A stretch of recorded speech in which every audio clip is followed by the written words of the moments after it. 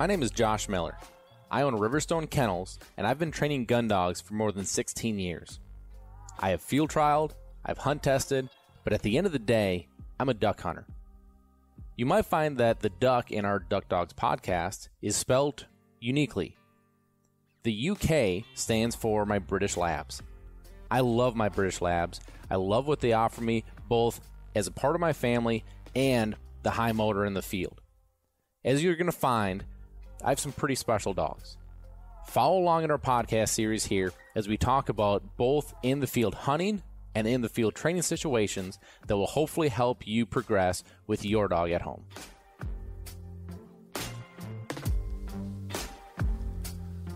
Welcome back to Duck Dogs, everybody. I'm your host, Josh Miller, and before we get going, as always, we need to thank our wonderful partners that make this show possible. So thank you to Eukanuba. Eukanuba is our presenting sponsor. Eukanuba Premium Performance Sport 3020 is the blend of food that we feed our dogs here at the kennel, and we cannot say enough good things about it, from coat to energy level to recovery to teeth, just across the board. We're very happy. www.eukanuba.com. Also, thank you to Gun Dog Supply. Gun Dog Supply is your one-stop shop for all of your hunting and training needs for your dog. Great product selection, great people, great customer service. You will not be disappointed. www.gundogsupply.com. Also, thank you to Kent Cartridge. Kent Cartridge is our shotgun shell of choice.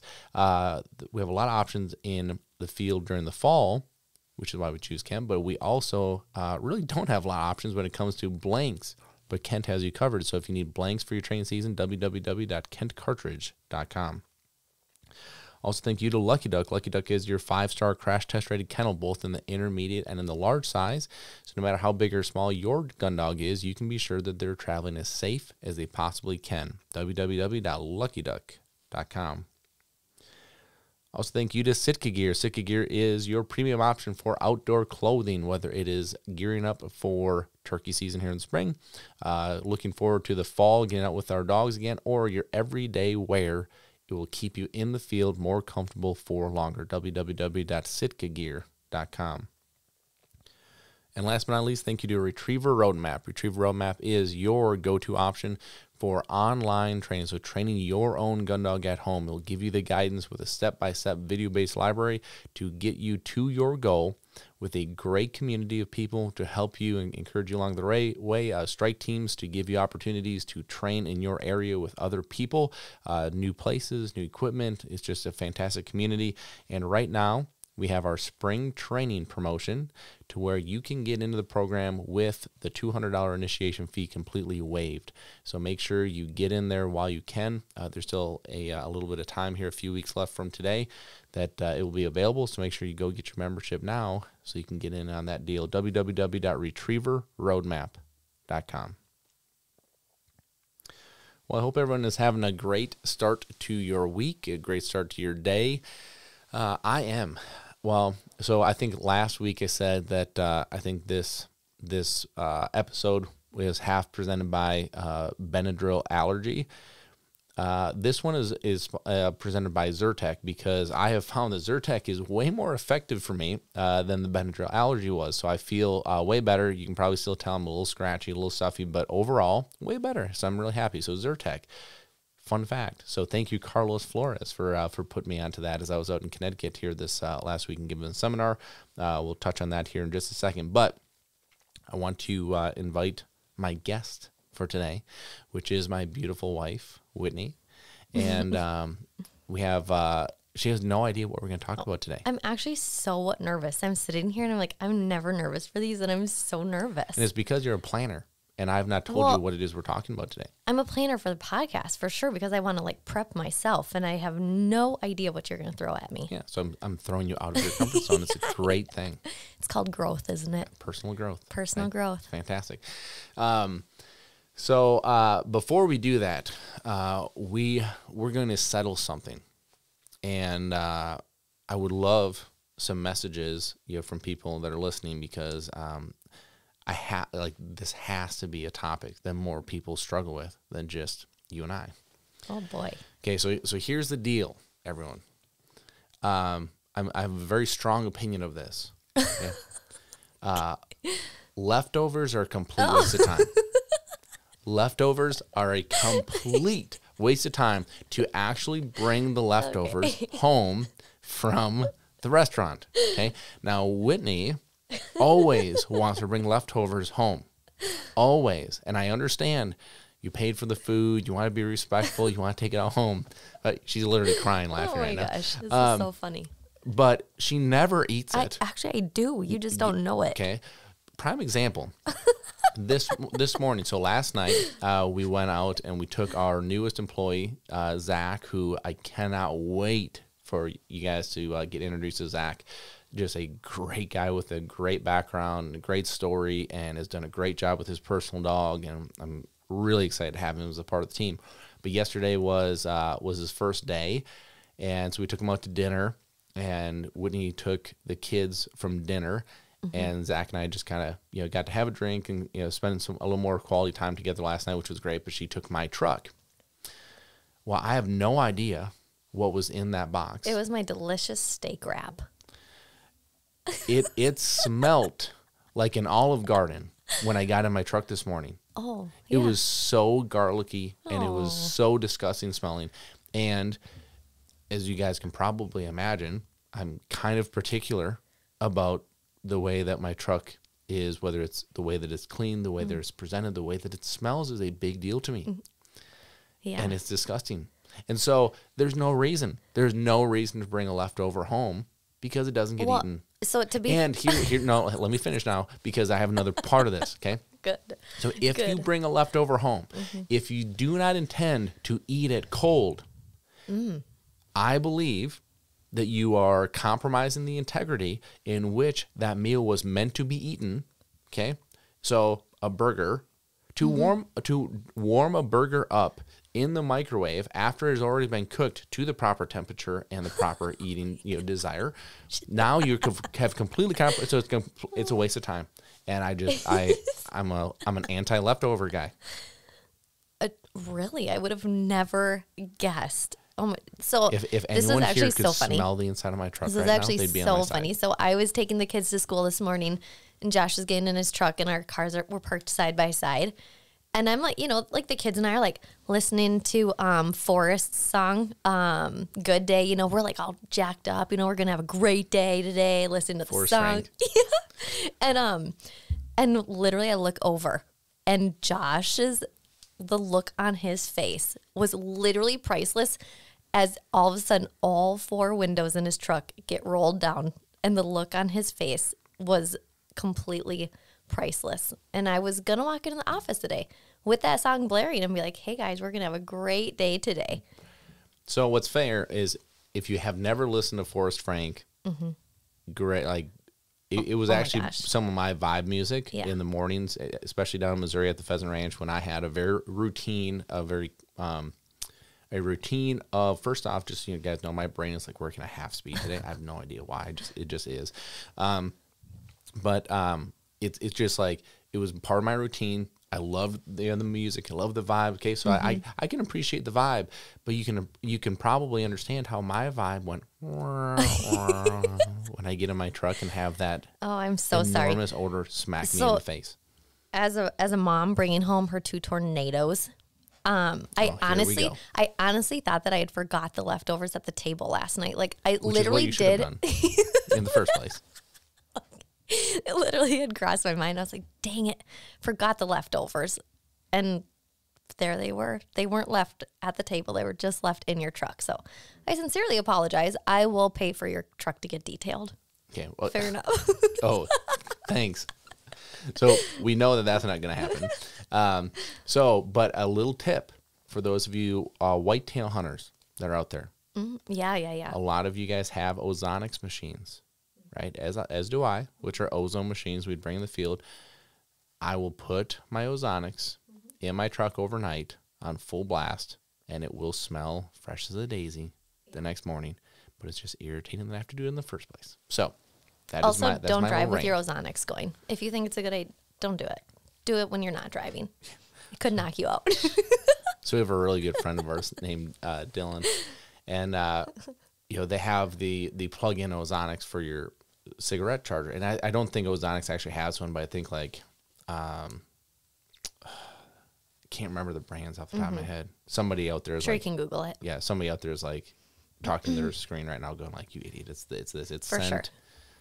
It's not scent Scentlock? killer, scent. Yeah, Scentlock, maybe scent. I don't know. Maybe. Anyway, he asked me how I liked mine. I was like, yeah, I really like it. I don't have a plug-in, but I have the full unit. And so he got the plug-in one. And, you know, I don't know, a month later, you know, we talked to each other and it came up and I was like, how do you like it? He's like, man, like I hate it. I stopped using it. I was like, how could you possibly hate this? Right? Like the little plug-in ozone is just like it freshens your car up. And he's like, man, I get sick when I'm using it. And I'm like, you're driving with the Ozonics on in your car? And he's like, yeah, like it's literally made to kill oxygen. like no kidding, you're feeling sick. Oh my gosh. And so we had a good laugh about it anyway. You know what, though? It doesn't kill flies. Isn't that so weird? Or, I mean, like, I've had so many flies in my car and used it, and they're still alive flying around the next day. Weird. I don't know Just enough weird. about it to know why that happens. I'm sorry. Dang it. So anyway, Anyways, little rant there we go. out of the way. Welcome to the Millers. Yeah, that's right. We are the Millers. That's right.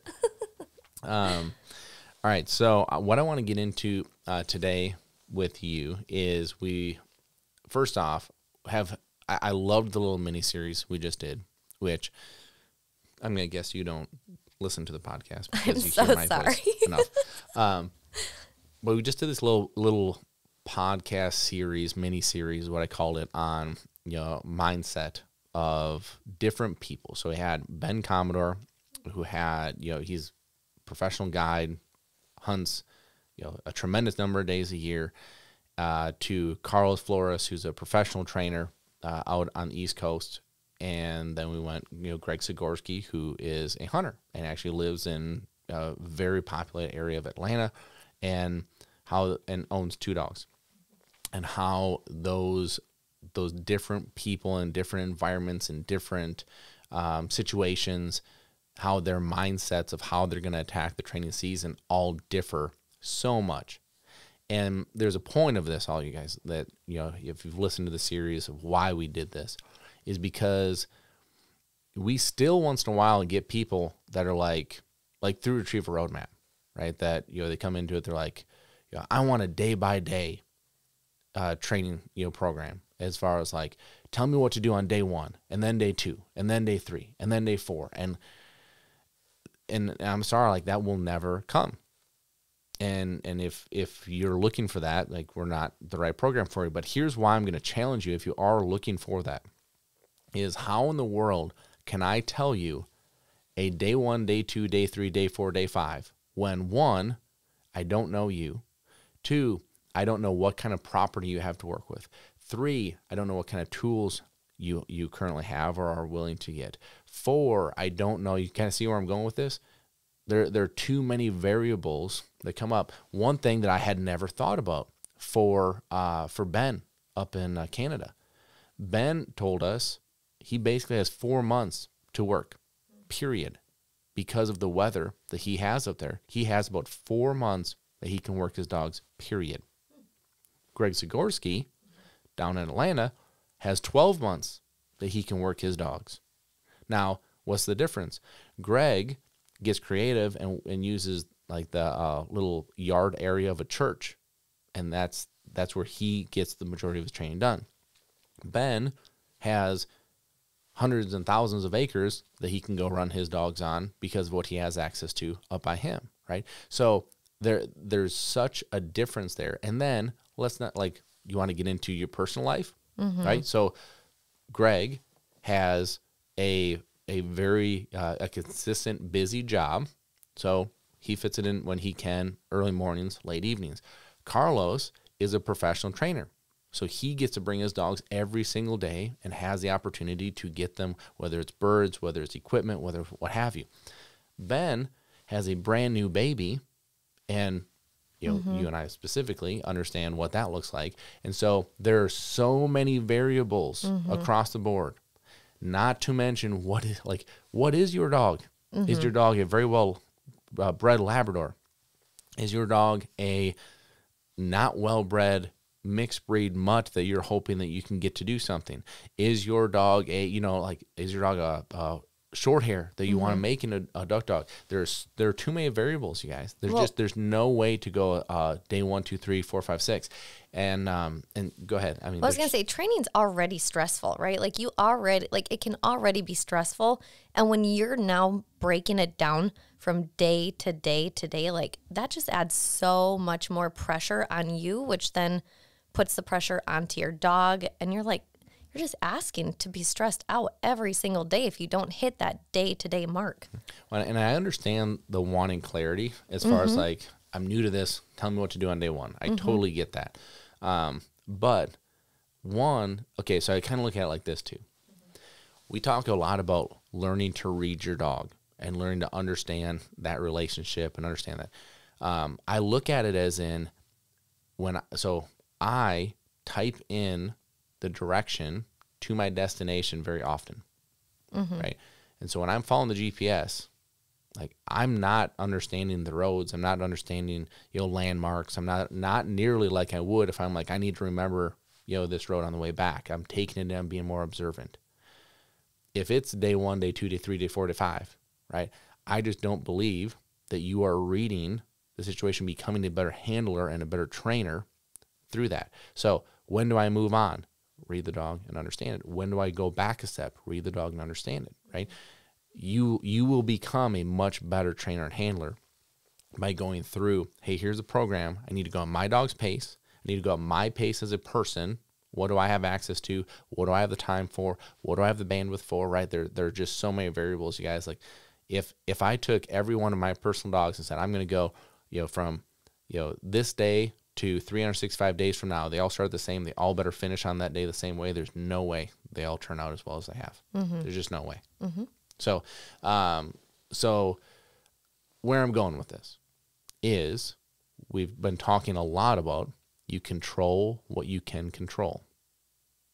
So the mindset of each one of these guys we talk to,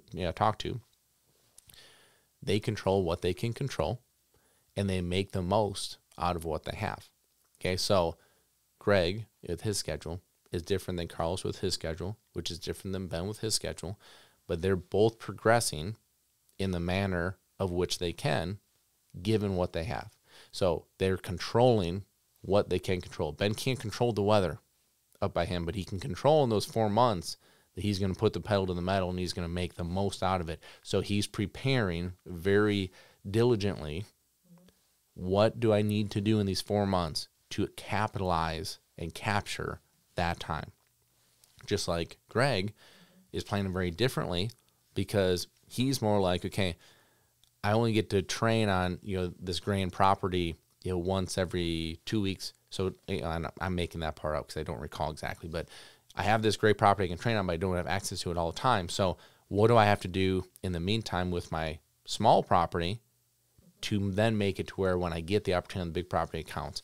So I want to transition that into a little bit on the puppy side, because it's an interesting thing, I think, to talk about, because here's what is a little bit head scratching, actually a lot of bit head scratching to me. But I love your take on it, because you're very go with the flow. You're very, I think, forgiving of people, where like I'm a little more like, come on, Yeah. See, my Zyrtec is like, it's doing good, but it's not like 100%. So I have listened in the background to conversations that you have had, with clients, you've had with people, and you've had. And this is going to sound silly to a lot of people, but it's the truth.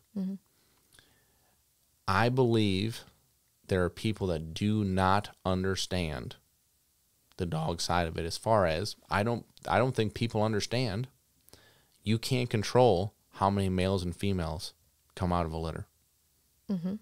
Sounds silly to most people, but to me, again, and you're going to correct me if I'm wrong on this, but this is just like me hearing the conversations, right? Yeah.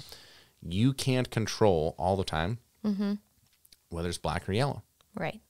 right? Yeah. You can't, like, there's so many things you can't control. Now, what you can control is you can control your communication.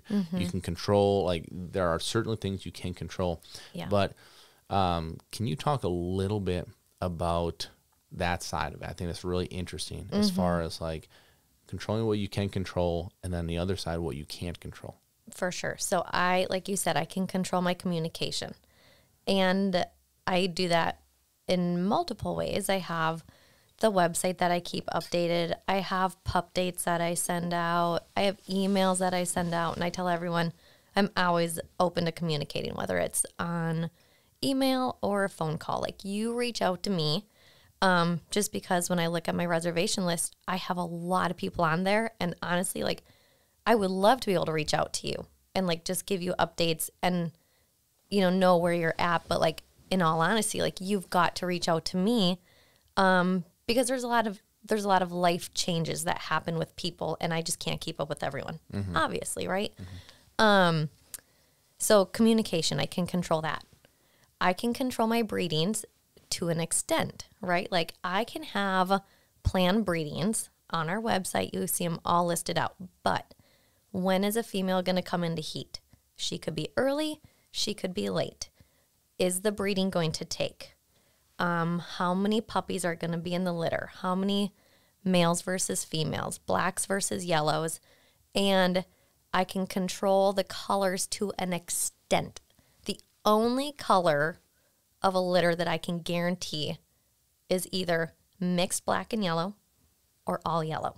I cannot ever guarantee myself, as of right now, an all black litter. And why is that? Because I do not have a sire that is dominant black. So Solo, Bud, and Strike, they all carry the black and yellow color. And I know that through my genetic testing. And that's the only way to find that out, right? Like, obviously, I'm trying to be an uneducated host here, right? So, Correct. So, Yeah. you don't know that when you bring one of these dogs in from overseas, right? And they make the team and go through all the stuff, right? Like, you don't know that until the genetic testing is done. For sure. Yep. I have no idea. And part of that is on me. I'd say a big part of it, because I have been so adamant that color is the last priority. I want to have great dogs. So I need to have the great dog that has the temperament, that has the health, that has the drive level, that has the trainability level, that proves it to me that you are a percent of a percent. You are that special dog. And after that, okay, now we figure out, are you black dominant or not? And it just so happens that specifically the 3 black boys that we have, black dogs that we have right now, is that they are that yellow carrier. Right. Yes. And so that is why you can't, right now as it sits today, that's why you can't. That's why I can't guarantee that. Yes. So when someone, sorry. No, you're good.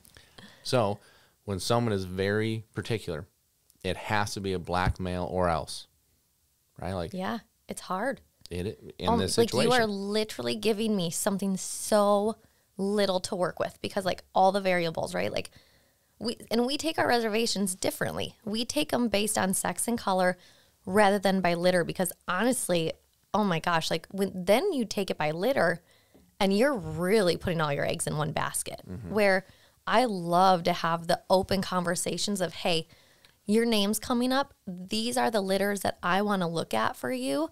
And we keep it open-ended until the litter is born and until you accept that puppy offer. Like, I want to keep everything open-ended, because there are like we said, there's so many variables you just don't know. And the last thing that I want to do is call you and say, I don't have a puppy from that litter, which still can definitely happen for me, right? But I try to minimize it by keeping my options open.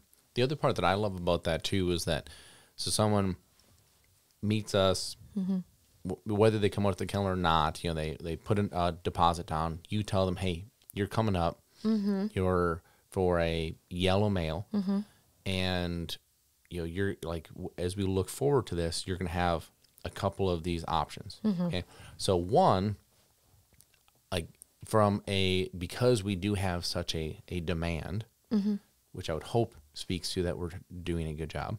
But because we have that demand, if we talked about litters when you put the deposit down a year and a half beforehand, like the girls may not even be still breeding. You know, the girls that we're using now, maybe on their last litter, may not be there. So it's a moot point to talk about them because they may not be involved. But if you come up and are like, hey, Whitney, you're coming up on the list, you're on a yellow male, here are the litters that have the chance to have that yellow male. Why don't you, if you have time, come out, meet the sires, talk it over. Let's talk about these particular females. See, like, let's pick maybe one or two of these litters that might make sense to you. Excuse me. And then when it comes up, like, you feel involved in this because you've been a part of the process of finding. Yes, I like this female. Yeah. It's a lot of times it's like like these two or these three boys. I'd be happy with that. Anyone, whatever it is. But what's funny to me is when. Okay, and I think this comes down to life situations at home. For sure. When all of a sudden people start getting like anxious, like why haven't I gotten a puppy yet? Yeah. Well, you want the laundry list? Right? Now, you come in here and we have people that do this, and they're like, look, sex doesn't matter to me, color doesn't matter to me. I'll put my name on all four lists, black male, black female, yellow female. Well, yeah. Like, you're going to get a puppy offer way faster than someone says it has to be a black male of strike. Well, okay, so perfect example. I've had 60-some puppies, and out of those 60, you guys, 40 puppies were black males. 7 40 were of 60. yellow males. Oh my gosh. Like, do you want to talk about, like, massive stress put on me? Like, that is a complete uncontrollable in my situations. Because those are coming from mixed colored litters. They're coming from mixed colored litters. Oh my gosh. Like, and I, like, now I'm like not wanting, like, now Josh and I have to sit down and we say, okay, who are the yellow females that are supposed to be coming into heat? Do we have all the boxes checked? Because first we look at genetics, because that's a really easy one to rule out instantly for breeding pairings. Then we look at pedigrees, and then we look at colors. And it's like we pray that we've got a yellow female coming up that we can breed to a yellow male. So I'm guaranteed a litter of all yellow. But just because I'm going to guarantee a litter of all yellow, does it fit the temperament you want? Because is it going to be a therapy litter? Is it going to be a high drive litter? Or is it going to be a middle of the road temperament litter? Like, it's so difficult. And I think it's just hard for people to understand, like, everything that goes on behind the scenes, and just like that, like, how many variables, like 40 black male puppies out of 60 puppies totals. We're not just talking just the boys, right? We're talking 60 puppies. 60 puppies total. 60 puppies. 40 of them were black males. 40 of them were black males. 7 of them were yellow males. 12 were yellow females, and whatever the math adds up to for black females. So, oh my gosh, a couple takeaways from this. Yeah. One, it sounds like if you're interested in a Riverstone puppy and you're looking for a black male, probably wouldn't be a terrible time to get on the list because you're probably going to be expedited as far as your wait time. Yeah, I want to touch on that really quick. Okay, so then I go to my reservation list, and I will reach out to you like 4 to 6 months before I think I have a puppy offer for you, because that way let's start talking. Let's really get into the nitty gritty. Who do you like as breeding pairings? Let's talk about temperaments, and let's see what happens. Okay, so that email usually goes out around December for my spring litters. March rolls around. It's an election year. People are being pretty conservative on their spending, and it is really interesting how those trends work out. Oh my gosh, big time. And then like, people are having babies. A lot of people are changing jobs. People are moving. I don't know. People are getting ill. Like, bless them. I hope they feel better. Like, so from December to March, I had so many things change just on my reservation list. So if you reach out to me, and I always say, let's not talk about your reservation number. Let's talk about the timeline I gave you, because my timeline, honestly, I think I do a pretty dang good job at that. A year and a half to 2 years, or a year to a year and a half. But, someone could reach out to me and be like, well, where am I on the list? And say your number, 78 on my black mail list. Well, now I've had 40 puppies. Right. And guess what? Not all 40 people ahead of you have accepted that puppy offer because now they have all these life changes. So now I've had 30 people pass on puppy offers. When you say pass, it's like, hey, not right now. Not right now. Let me wait until later 2024. Let me wait until spring of 2025. And so when I have these puppies on the ground and people are anxiously waiting and wanting a puppy update, honestly, sometimes it's so hard. And I know I give such a vague answer because, to be honest, like, I don't know. Like, I don't know what's going to be born in the next 2 weeks and where you're going to be. And so I feel like, and honestly, it's probably on me. I could maybe do a better job on communication, just being like, hey, sometimes I've got to be up in limbo in order for me to give you an answer. But honestly, like, things change so much from day to day to day. So, like, for instance, let me give you like like my window right now, I bred Willow to Strike. And I bred Willow to Bud last year. Phenomenal litter. But I really, really, really need Strike. Breeding's everything like matched up perfectly with this breeding. I don't know if she's pregnant yet, but I now have Benelli that needs to be bred. And so now I'm like, I wish I knew if Willow was pregnant to know if I breed Benelli to now Bud or Strike. You know, they're like, does that make any sense at all? Like, when now I'm looking at my breeding pairings again, who do I need another litter from, Strike or Bud? Because I could really use both. Yeah, and I think one of the things that I take away as we talk about all this stuff It's confusing. Well, I mean, if I'm playing uneducated host, yeah, I do think it's confusing. Since I walk through it day to day with you, gosh. okay, it's not. But so somebody could be sitting out there and be like, "Well, that sounds like you just need to breed a yellow and get yellows, right?"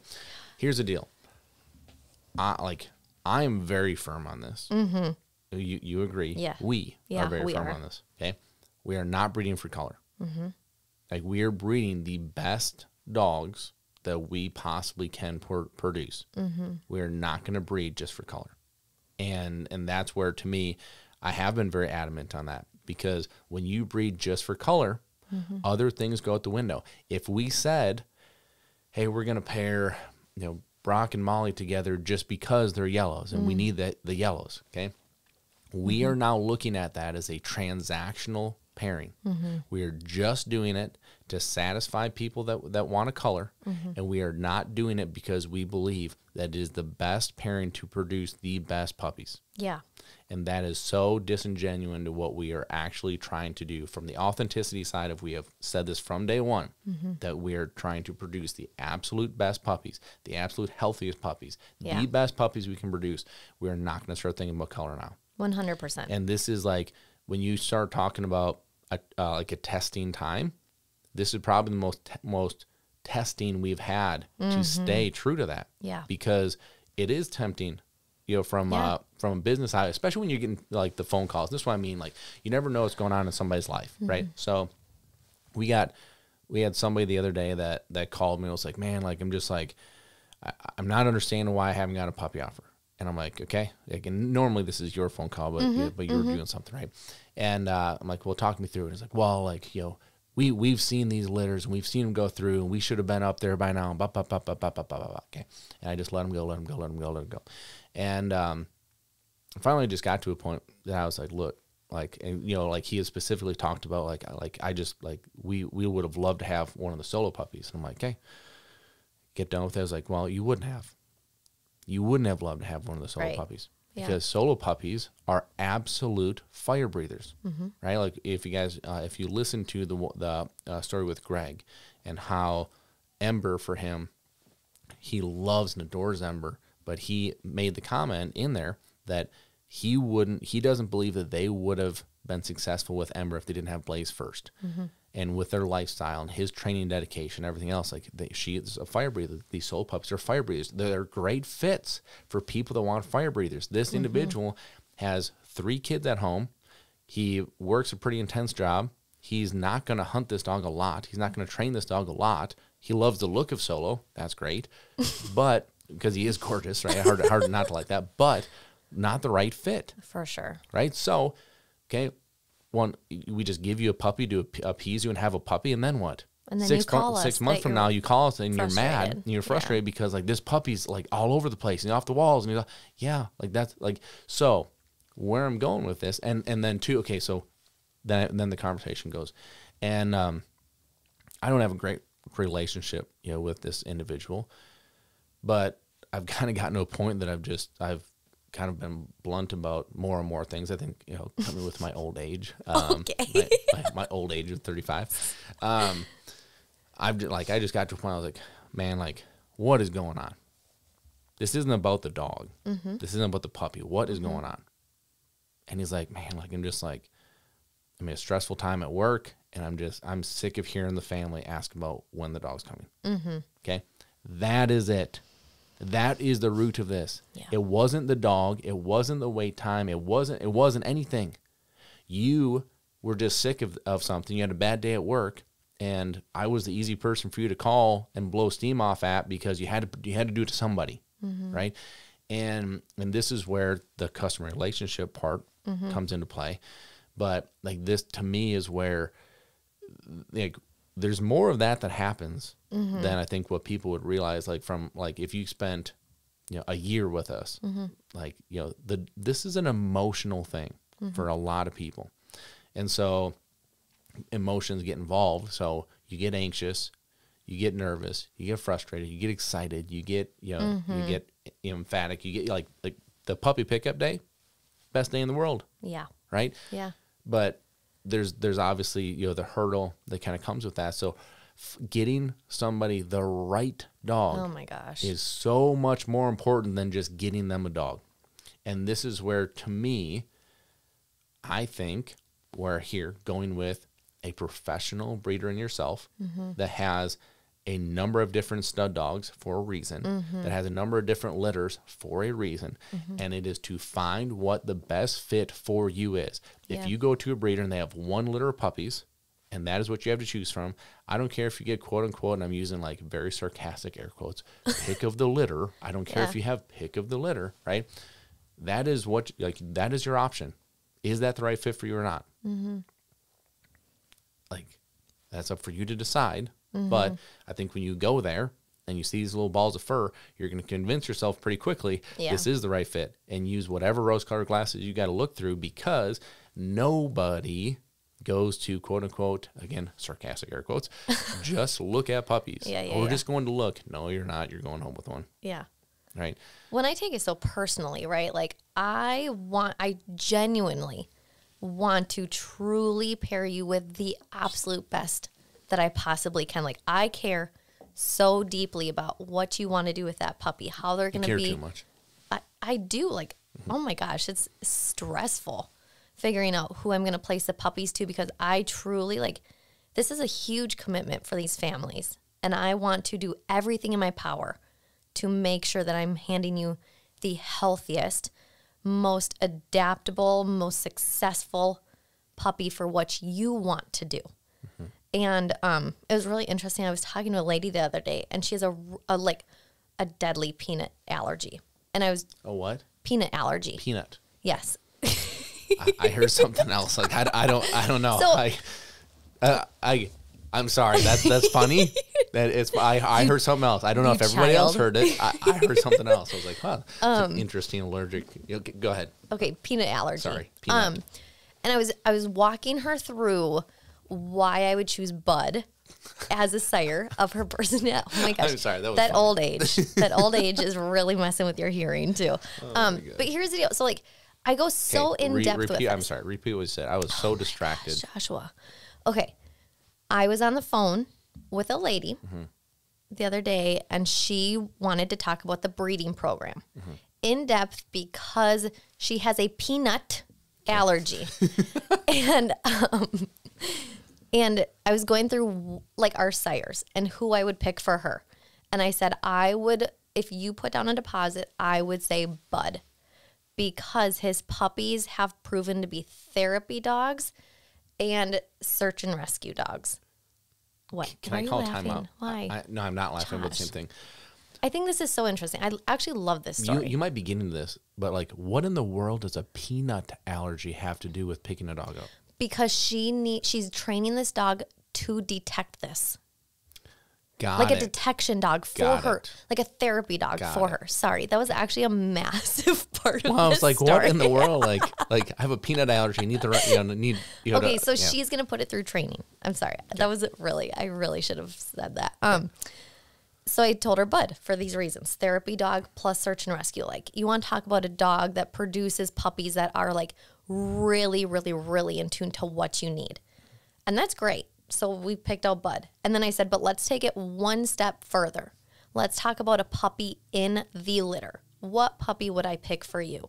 And I said, it's going to be the puppy that I constantly notice is sitting there looking at me, the one that's following me around, the observant puppy, because that's what you need. You don't need the puppy that is independent, going and exploring, like the outgoing puppy, because Which a lot of hunters would want. Which a lot of hunters would want. So like we talk about like the breeding pairings and the puppies within, but like that is honestly like how in depth I get when I'm placing these puppies and when I'm looking and doing my observations with the puppy in the litter. Like I pour my heart and soul into this because it's such a massive impact on your family when you bring that puppy home.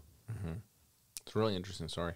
And it goes to show too that like when you are dealing with people on your reservation list, Yeah. it is all over the board. Oh my gosh, it's yes, wild. the vast majority of people Yeah. are hunters. Yeah. They want a great hunting companion that is a great family member. The vast majority. But you have like Bud specifically, search and rescue, Yeah. cadaver dogs, Yeah. right? That have been successfully finding people in earthquakes, mind blowing.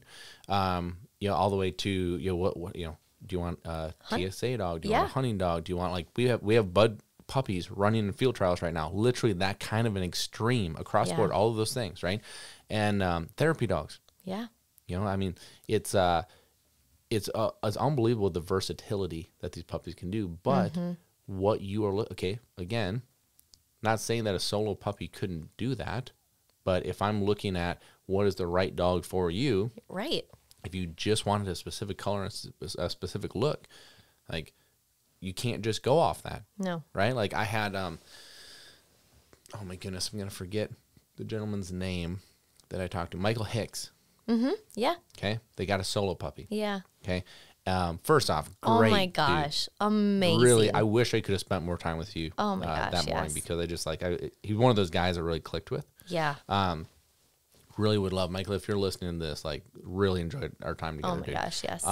But so one of the things I said to him is like, because this was a solo Emma Yep. puppy, Yep. as I was like, you know what you're getting here, right? And he was like, oh yeah.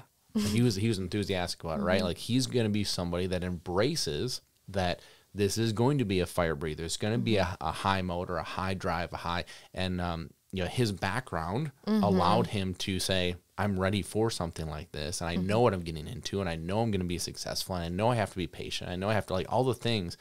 He's the right person to get a dog like that. Yeah. Right. But we have a lot of people that come, and Sola in particular, like he is gorgeous.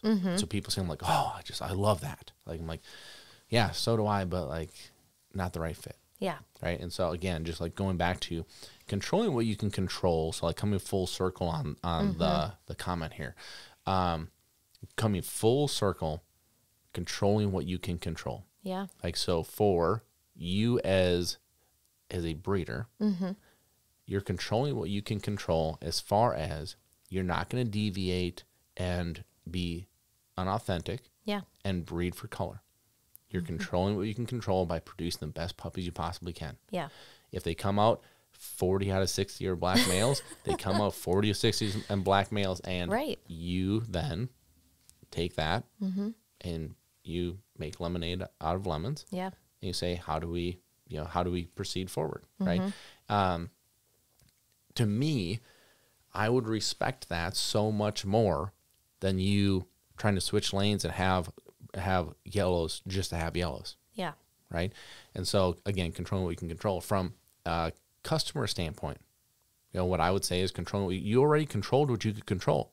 You got with the right breeder that is doing the right things And in the long term, you will be happy because you made that route. Like, you can't control all the things that Whitney can't control. You can't control that time. You can't control the people in front of you if they didn't take a puppy and all of a sudden, oh my gosh, I was expecting a year and a half and it took 7 months, right?